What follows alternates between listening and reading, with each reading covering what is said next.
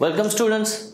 Now in this video we are going to talk about the arc blow, or this is also known as the magnetic arc blow.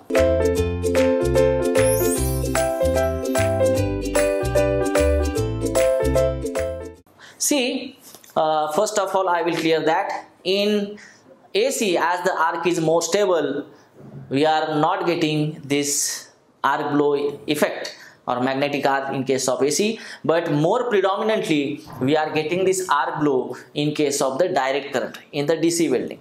Okay, so actually what is mean by this arc blow? So it is nothing but the deflection of the arc because of the magnetic field is getting produced because of the welding current which is flowing into this circuit. Okay, so it is nothing but the deflection of the arc because of the magnetic field.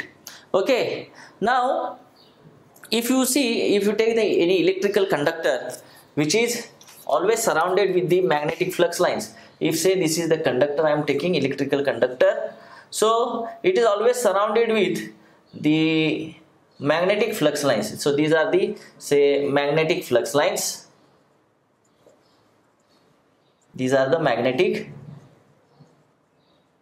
flux lines. Okay, and of course they are moving with the movement of the conductor. And one important thing is that these magnetic flux lines are only move through the material, but they cannot move into the air. Okay, please clear, they can be moved into the conductor or material but not into the air. So what happened, whenever in the arc welding you are doing the welding operation, and when you are reaching at the end, say this is the base material, you started welding from here, so this was the arc, and you come to this end or come to this edge. So what happened, so definitely magnetic fluxes are moving with the electrode, and when this magnetic flux lines are come at this point, they are getting out.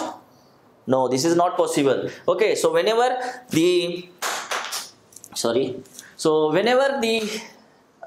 electrode is trying to turn, or you're trying to take the turn during the welding, or it is come to the end of the pressure or come to the edge of the plate, so what happened, so magnetic flux lines also trying to come out, but yes, they cannot move into the air. So what happened, the arc is getting experienced with the backward pull. So this is the backward pull which is experienced by this arc and producing the blow. Okay, that will produce the blow which is nothing but our arc blow. Okay, so this arc blow is give us some adverse effect. Because of that, there is a huge amount of spatter may get produced. Spatter is what? It is nothing but the throwing out the tiny metal droplets from the weld pool onto the non-welded portion, like a tiny dots we can observe onto the plates where the welding is not done. That is called as spatter. Another thing is that the fusion, lack of fusion will be there if there is a arc blow. And third thing is that the welding speed we have to reduce. So these are the adverse effect of the arc blow. Please remember this. Now, what are the things we can do to reduce the severity? Although definitely we cannot make it zero, but what are the things that we can do to reduce the severity of the arc blow or this magnetic arc blow? So what we can do, so it's kind of remedies we are having. So what the things we can do to reduce the severity of this arc blow? So first thing is that either you can go for AC, because we know that in AC there is constantly changing of polarity, so this magnetic field effect is totally get nullified because of that.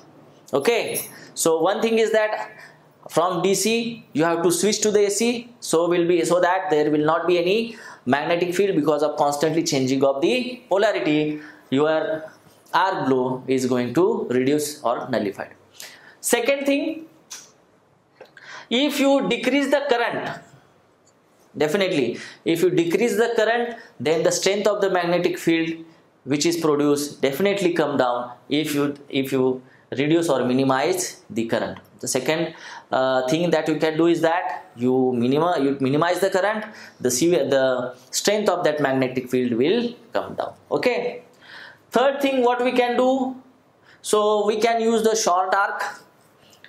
We can use the short arc. If the arc is not lengthy, it is short one, so definitely there is a minimum chances of deflection. So arc will directly goes into this arc crater. The depression caused by the arc onto surface, it is the arc crater. Okay, so arc will directly go into the arc crater, so there is no any chances of arc glow in case of the short arc. Then the fourth thing we can do is that we can attach some steel blocks at the end of the edges, so that whenever you are reaching to the end or edges, you are having attached here the steel blocks, so that what happened, the magnetic flux lines will get passed through these additional blocks which are near to the edge, and you will not get any kind of arc glow. And the last thing we can do, instead of a single grounded cable or grounded lead, you can have more than one ground leads, so that this is the weld, and this is, say, here is our electrode, this is the arc. So what you can do to minimize this arc glow, you can have more than one ground leads, okay, or earthing cables, ground leads or earthing cables. That is also going to minimize the arc glow. Okay, so students, in this video we discuss about what is the arc glow, where it is predominant, what are the effects of this arc glow, and how to minimize the severity of the arc glow. Please note it down. Thank you.